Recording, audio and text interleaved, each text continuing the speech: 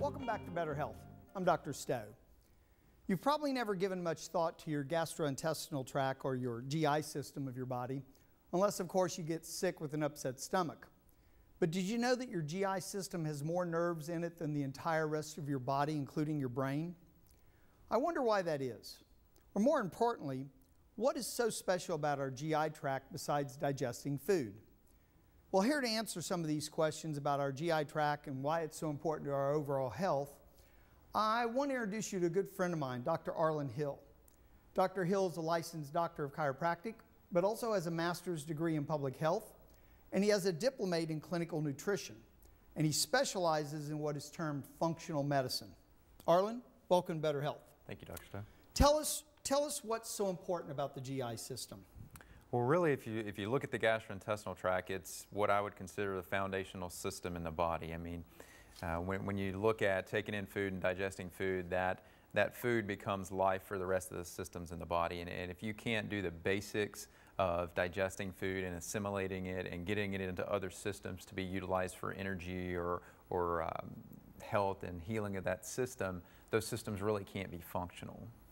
So if someone has a GI issue, give me an idea of what some of the symptoms they might have. Yeah, and it's actually quite diverse because you can probably break that down into two categories, and you can look at it as symptoms that would be strictly gastrointestinal related, and then those that might be outside of the gastrointestinal tract. So for the ones that would be GI related, you would think about very common things like belching, bloating. Maybe someone goes to the extent of having something like an ulcer, and then lower down in the gastrointestinal tract you would begin to think about things like excess gas, even maybe some bloating in the lower colon, those types of things. So very strict GI type presentations, but then there's the group of diseases that are really, at least in part, pretty heavily GI oriented, that are not what we would typically think about as gastrointestinal in nature. And I'll give you some examples on that. Please. Things such as autoimmune conditions have a very high correlation. I've even come across some studies showing a very direct link between cardiovascular disease and gastrointestinal dysfunction. Okay. And it really, to some degree, with the majority of chronic diseases, you can probably find some link in there showing that gastrointestinal dysfunction is a contributor to that. They're putting up on the screen a portion of what is termed leaky gut. Can you kind of describe what's going on here right now? I can, and when we talk about leaky gut is more of a lay term. Yes. It's kind of the generic term that we refer to. This is also termed hyperpermeable gut. But what you're seeing in the presentation here is you're looking at food particles that are coming through, and there could be some other potentially microorganisms or things of this nature circulating through your GI tract as well. And what's this stuff down here? That's going to be the food particles as they've been broken down to a small enough size.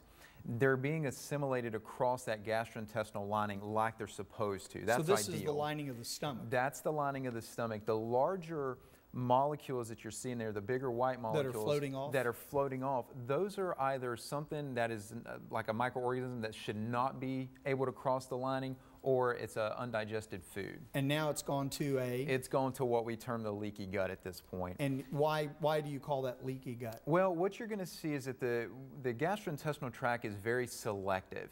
If a food particle does not get down to a small enough size, it's not going to be absorbed. Okay. But what happens in these leaky gut type scenarios, you'll see that there's a gap in between these individual cells here. So now that selective permeability that the gastrointestinal tract had, where it could say, wait a minute, you're the right size, but you're not, it loses that. Okay. And what begins to happen is that those food particles that were too big begin to leak across. They begin to squeeze through these cells. So these are individual cells, and now they've got these gaps, and they're missing some of the portion, it looks like, where the circle's been drawn. Now, what causes this? You had the healthy gut earlier. What causes this type of presentation now? What causes this? Yeah, and that list is actually fairly long, but you know, there's some ones that are fairly common that come up over and over again. And I would say the most common ones that I see are an unhealthy diet. Okay. If you look at some of the things that are very common to most American diets, a high sugar content, lower or inadequate protein in some segments of the population, alcohol consumption.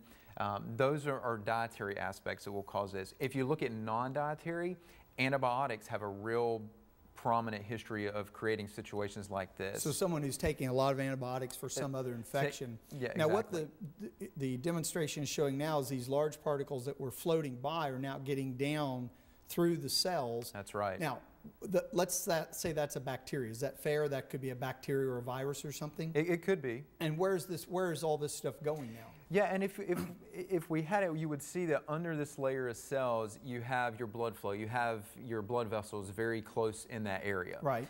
So within those blood cells, or once these food particles or microorganisms cross that lining, they're going to make their way into circulation. This is really going to have probably more to do with food particles than microorganisms per se, okay, to a large degree.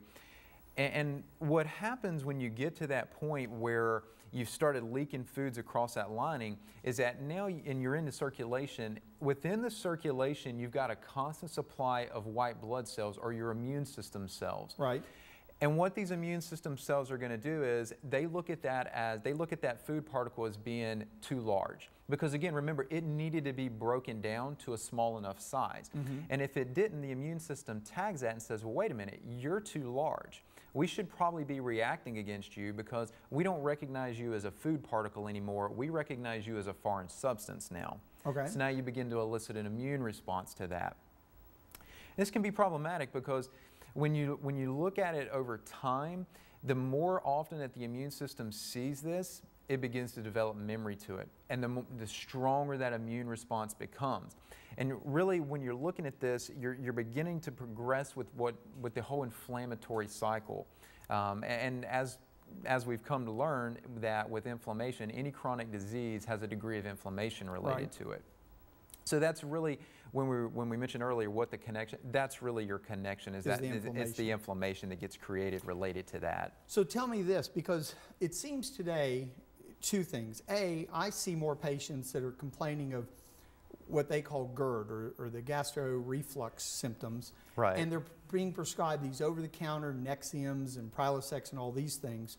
And what I've learned is that maybe that's not the best thing in the world to have. Can you comment on the GERD symptoms, how they relate to the diseases, and also the antacids? I can, and I think the assumption out there is that for most people, there's too little acid. Or I'm sorry, there's too much acid. There's too much acid. That's the assumption. That's the assumption. The reality is that there's too little acid. Yeah, right. And if you really look at what stimulates the body to produce acid, you quickly come to realize that we're probably not producing enough. Okay. Right? And so what happens, people eat this bolus of food, there's not enough acid sitting there to digest the food, and what? It ferments. It ferments. It begins to ferment, right? Folks, for fermenting, okay, we're making beer, we're making bad stuff. We're making very bad stuff in the body. Right, right. And I mean, I think that's where, you know, the reflux begins to come in, because if you look at the valves that really regulate food, the direction that food's going to move, this valve on the lower end is fairly strong. And if it's not going to open up because there's not enough acid there, then there's really only one other direction that can go, and that's back up. Right. And the valve up at the top is pretty weak compared to the lower one. Right. Right. So what happens is this food is fermenting, it's creating a gas because it's not got enough acid. And that's what causes the indigestion when people feel the heartburn. Yes. They can feel that bloated feeling an hour or two after they've eaten. So what are the ramifications of that? Now they've eaten 2 hours later, they're still bloated and full.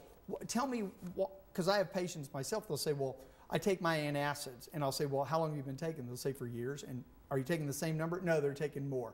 Tell us a little bit about antacids, why they work, why they don't work, and what should they be doing? Well, really, for most antacids, if you look at them, they're really supposed to be used for a period of about 14 days. Right. So beyond 2 weeks, you should be looking for another option or trying to figure out what else is really occurring here. And folks, that's an important part. I've had patients and they're on and on and on these things for months and years. Dr. Hill sees this all the time. If you're on it more than 14 days, there is something wrong with your system. Go ahead. And really the implications to this become that if there's not enough acid available, then the digestion of food, specifically proteins, doesn't occur. And that really gets you into the fermentation process. And then you begin to not extract the nutrients from your food that you need to. Things like B12, iron, zinc, these types of nutrients. And you end up manifesting deficiencies in those. So the implications are fairly numerous. And they're widespread. They're throughout the whole body. That's correct. So I know what I do, but what do you recommend for those patients who come to you with these type of leaky gut, antacids, those type of symptoms? What do you recommend they do? Well, there's two ways to look at this. One, we do try to deal with the symptomatic aspect of it. So I do want to give them the immediate relief. For example, with the reflux, given that that's not enough of an acid, we actually supply hydrochloric acid. It's an easy pill that the patient can take, and it begins to produce relief right away for them. They take it with food. They take it with food. It's a quick, easy fix most times. But then beyond that, we begin to look, well, why was this patient not producing hydrochloric acid in the first place? And we try to work on the lifestyle aspects to that. When we're working a little lower in the colon, small intestine, that large colon area, we're getting into these leaky gut type scenarios, there's some very specific nutrients that come into play here. Things like glutamine, zinc comes into play again, nutrients of this nature. But then again, we also address the lifestyle component where we're trying to remove some of these offending agents that I had mentioned previously, some of these inflammatory type foods. So tell me this, if all this stuff that's not supposed to be in our body is getting in, and if we're not getting the nutrients we need, I know that about 60 to 70% of our immune system comes from our small intestine. I would have to assume that that's got a disruption in it also, and which would cause our whole immune system to break down. That is correct. You know, and probably the best example I can give you to that is the autoimmunity and the connection between leaky gut and autoimmunity and how significant that becomes. Really, you can't manifest a strong immune response if the gastrointestinal tract is not healthy. It's just the two are very integrally connected, and you're looking at on the order of probably somewhere around 60 to 70% of your lymph tissue or your immune tissue is in and around the gastrointestinal tract. So once that GI tract starts breaking down, the immune system around it starts breaking down as well. Which could obviously lead to some systemic diseases that we've been dealing with that have been on the rise. We've only got a few minutes, but name a couple of those systemic conditions that could be caused by this type of immune breakdown. Yeah, I'll tell you some of the ones that I've been seeing quite an increase in recently. The Hashimoto's thyroiditis.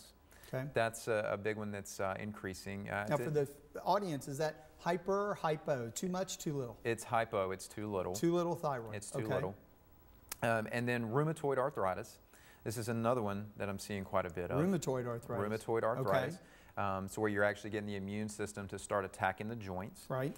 And then probably some of the more neurologically oriented diseases. Really? Things like multiple sclerosis, things of this nature.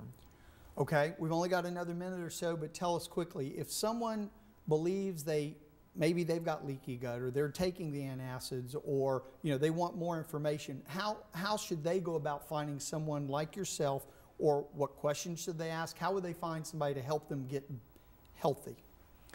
Well, I think that really comes down to differentiating how you look at your gastrointestinal health. The common allopathic approach, you used that term earlier, that common approach is to look for very gross abnormalities, so to use a scope down through the mouth, scope, a colonoscopy, either way. Right. But those have to see gross abnormalities. If it's not there, then it doesn't exist. A better, more sophisticated approach is to look at some of your different types of stool tests or urine tests that look for things on a microscopic level. Okay. So really asking the clinician, do they offer testing that can look at things on that microscopic level? Folks, we're almost out of time, but I want to thank Dr. Hill for coming in. I think we could do one or maybe even two more shows. Arland, thank you so much. Thank you. We're going to be back in a minute and go to the segment on Ask the Doctor, and this is where you, the viewing audience, can ask questions. We'll take one last break and we'll be right back.